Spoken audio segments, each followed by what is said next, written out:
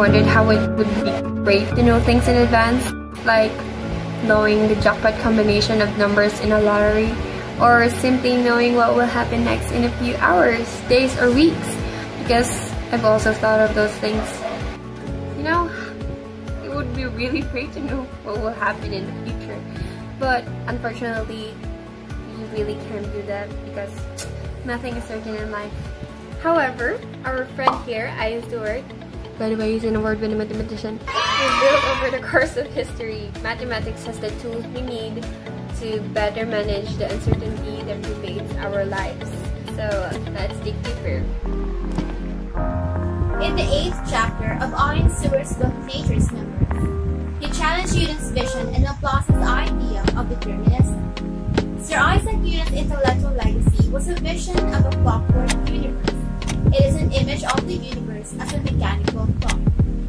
It continues ticking along as a perfect machine, with its gears governed by the laws of physics, making every aspect of the machine predictable.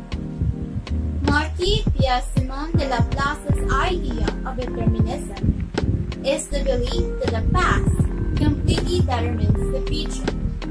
He also once stated that we may regard the present state of the universe as the effect of its past and the cause of its future. These concepts produce an image of a totally deterministic world, one leaving no room for the operation of chance. Contrarily, many encounters in our daily lives are purely occurring by chance or lady luck, such as bumping into an old friend at the mall, or discovering an old bookmark inside a book from the library, or finding a lost wallet along the way. By this, it seems more likely a universe where dice play God. Now, is our world truly deterministic as Laplace claimed? Or is it governed by chance as it often seems to be? And if he is right, why does so much of our experiences indicate that he is wrong? One of the most exciting new areas of mathematics is the chaos theory. Is it really exciting? We'll see. This theory claims to have many answers to the questions earlier. Whether it does or not, it is certainly creating a revolution in the way we think about order and disorder, law and chance, predictability and randomness. According to modern physics, nature is ruled by chance on its smallest scales of space and time. There are at least 2 contexts in which to discuss these, and you need to know. Let's go! Hi, let's continue. On with the 2 contexts, quantum mechanics and classical mechanics. Let me first explain what is quantum mechanics. Quantum mechanics is a physical science that deals with the behavior of matter and energy on the scales of atoms and subatomic particles or waves. It's the motion and interaction of individual objects of bigger collection. Quantum mechanics is the view thus from Einstein's famous statement, "You believe in a God who plays dice, and I in complete law and order." However, there have been increasing many physicists finds that there is something questionable in the orthodox physical view of quantum indeterminacy, and something that is missing from conventional quantum mechanics might be the hidden variables. If quantum mechanics is correct about indeterminacy, then the universe follows the deterministic laws, which results from an effect called decoherence. Decoherence causes enough quantum systems to lose almost all of their indeterminacy and behave more like classical mechanics. Classical mechanics is studying movement with Newton's laws. Classical mechanics deals with the motion of bodies under the influence of forces, or with the equilibrium of bodies when all forces are balanced. This reinstates classical mechanics for most human-scale purposes. Actually, Horses, the weather, and Einstein's celebrated dice are not unpredictable because of quantum mechanics. However, they are unpredictable in classical mechanics because of the hidden variables. Perhaps it's not mean so surprising when it comes to horses, as living creatures have their own hidden variables, such as what kind of hay they have eaten for their breakfast. But it has been a surprise for those meteorologists who have been developing massive computer simulation of weather in the hopes of predicting it for months ahead. And it was rather startling when it comes to dice, as it was one of our favorite symbols to use for chance. Dice are just cubes, as it is just a tumbling cube should be no less predictable than orbiting planets. As both objects obey the same laws of mechanical motion, they are both in different shapes but equally regular and mathematical ones. To see how unpredictability can be reconciled with determinism, think about a much less ambitious system than the universe, namely, drops of water dripping from the top.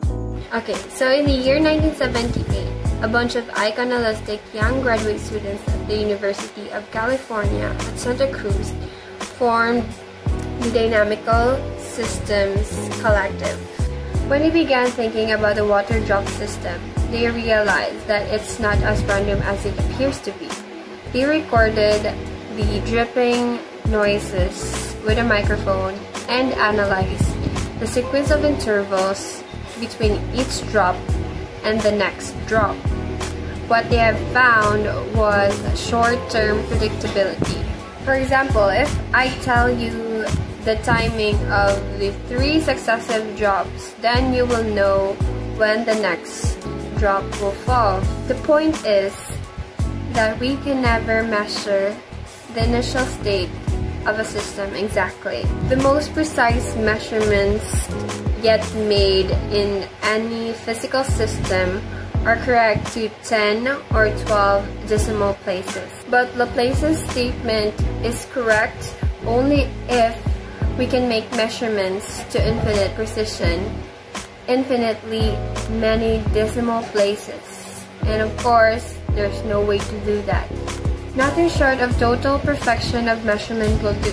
This phenomenon is called sensitivity to initial conditions, or more informally, the butterfly effect. Hi, so what is the butterfly effect? Butterfly effect is not the phenomenon we encounter when our crush texts us. You know what I mean, right? No, that's not it. The butterfly effect is the idea that small, seemingly trivial events that may ultimately result in something with much larger consequences. Tiny changes on initial conditions have big effects. The term butterfly effect comes from an analogy where a butterfly flaps its wings in Tokyo and then a tornado occurs in Tennessee.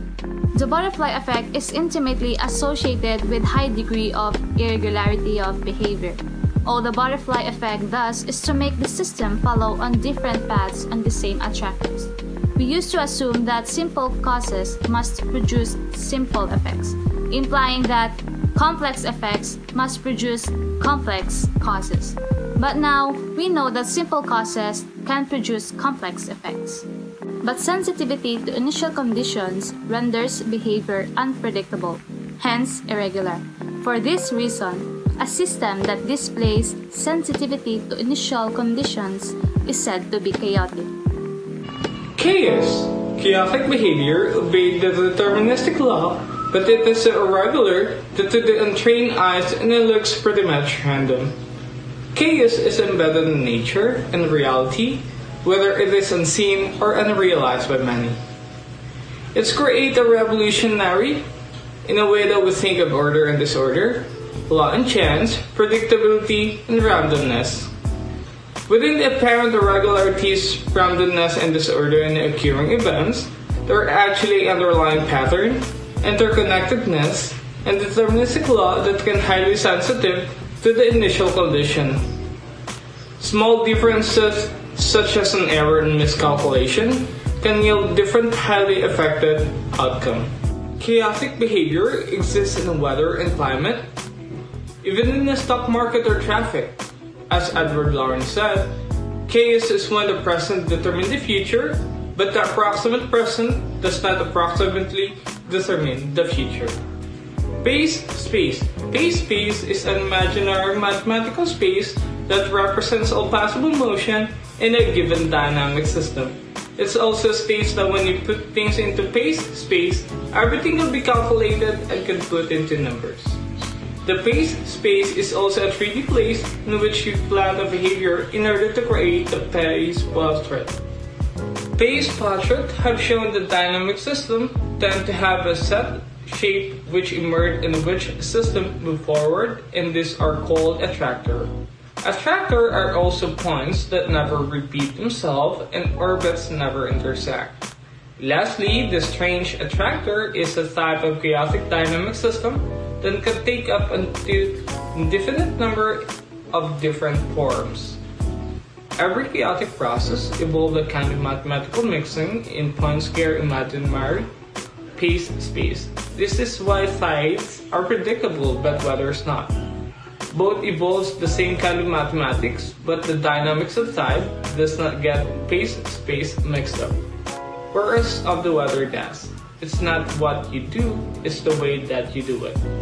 Chaos is overturning our comfortable assumption about how world works, and it tells us the universe is far stranger than we think. Chaos is bound by rule. Creation of chaos is called the period of doubling cascade. In 1975, physicist Mitchell Feigenbaum discovered a number that is associated with period doubling cascade. This number is roughly 4.669 and symbolized with the Greek letter delta. It became extraordinarily significant in both the mathematics and natural world along with pi. Feigenbaum's number tells us how the period of drifts relates to the rate of flow of the water and is a quantitative signature for any period doubling cascade. This very same number shows up in various experiments on liquid helium, pendulums, electronic circuits, magnets, and such. It is a new universal pattern in nature, one that we can see only to the eyes of chaos. A quantitative pattern, a number, emerges from a qualitative phenomenon. The Feigenbaum number has opened the door to a new mathematical world, one that we have only just begun to explore. Indeed, it is one of nature's numbers. 555 Chardines! And we're done! That's it for our vlog about Do Dice Play God? Of Ian Stewart's book Nature's Numbers.